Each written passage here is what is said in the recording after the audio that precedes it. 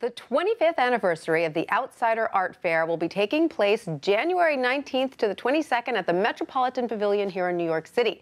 But what exactly is outsider art, you ask? Well, here to tell us about this exciting movement in the art world is Outsider Art Fair owner and gallerist Andrew Edlin.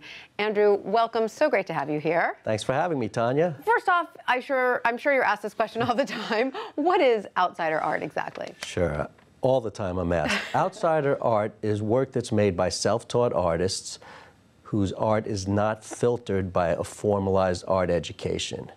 They don't go through sort of the indoctrination that is picked up at art schools, and they're not part of the art system where an MFA student is typically out there looking for studio space and gallery representation. With outsider art, the audience is not even really part of the equation. And how is their art often discovered?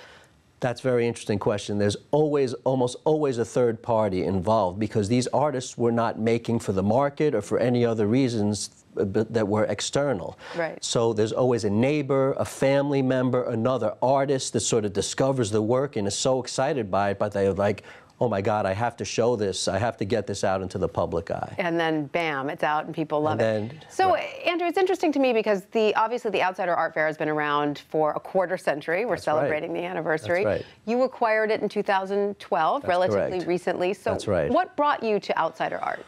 Well, I was in the food business, actually, in the 80s and 90s, working for my dad. And amazingly, I had an uncle who's my dad's younger brother, who had started making art late in life. And because he was deaf since he was born, he had no facility to really approach the art world or the art market. So I was very taken with the work, and I took some and I walked around Soho in the mid-90s, and I walked into an art dealer's gallery, and he was like, oh, this is great, this is outsider art. And that was the first time I heard that term. This was circa 1995. And he directed me to a gallery that was very well known in the outsider art world, who's still doing our fair, American Primitive Gallery. And the dealer loved the work. He put it into a show.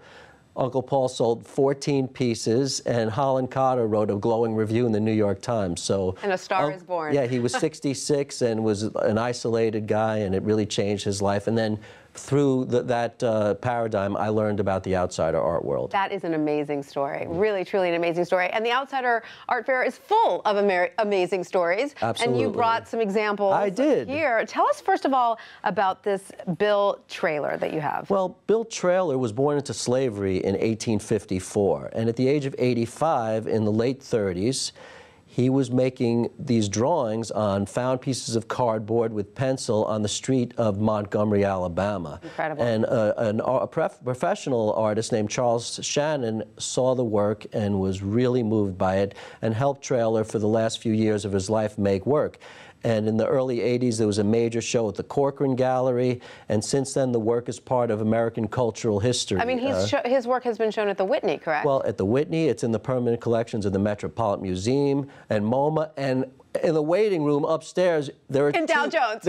Dow Jones owns 2 pieces, as I was learning. So it kind of is no longer outsider art, really, right? And this is going to cost you $200,000 if you want to go home. Well, you know, it is outsider art because even though this work has entered the hallowed halls of the art world, that has nothing to do with the original circumstances in which it was made, where Traylor was poverty-stricken, he was on the streets, he was homeless. It's a great story. And so now the proceeds of his art go to who? His family members? Well, no, there's no family members involved, but now the work is in what we call the secondary market, where it's been sold and then collectors bring it back to the dealer and gets resold again, and through auction and resale, the market just keeps appreciating. Too bad he doesn't have descendants. Well, you know? A piece like this was probably $700 or $800 when it first entered the market. Amazing. All right, now tell us about this beautiful Susan King that you Susan Takaharangi King is actually from New Zealand, and she is 65 years old, and her work was discovered in an interesting way.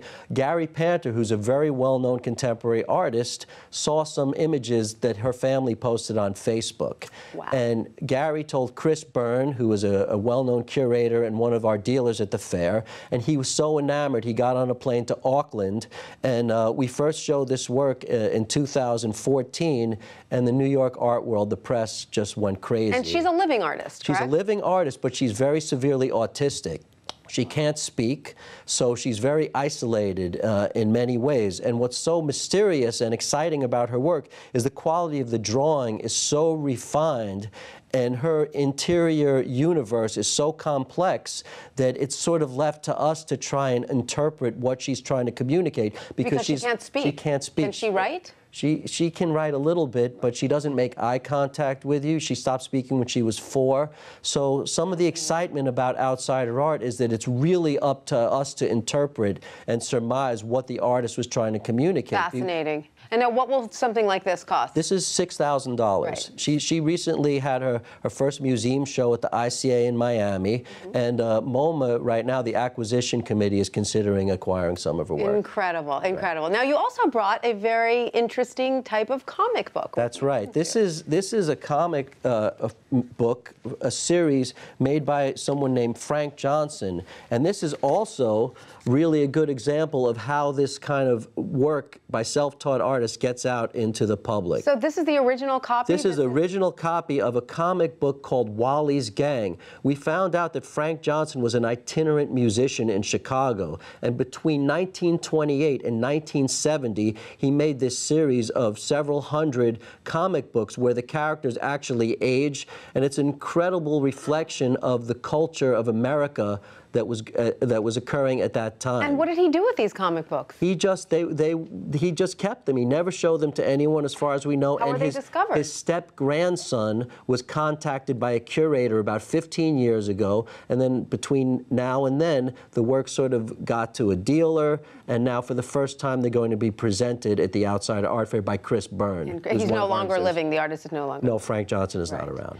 Incredible stories, incredible art, and how much will this comic book cost? Each of these comic books, which have many pages to them, are about $5,000. In a case like this, it's more typical that a collector would be interested in acquiring a set or the whole set. Would you ever think of publishing these? Printing them up and publishing them? There's actually something that might happen at some point. Would be that a library, a university library, sometimes the Library of Congress, who sees something this is a really part of American cultural history, will get involved and provide the funds for something like that. I see that John Jacob Astor is one of the characters there. So fascinating. Can't wait to read more about it. Andrew, thank you so much. It was such a pleasure speaking to you about this fabulous art and the stories behind each piece. Well, thanks, Tanya, and we encourage everyone to come down to the Outsider Art Fair, which opens tomorrow at the Metropolitan Pavilion. Absolutely. Thanks so much. Okay.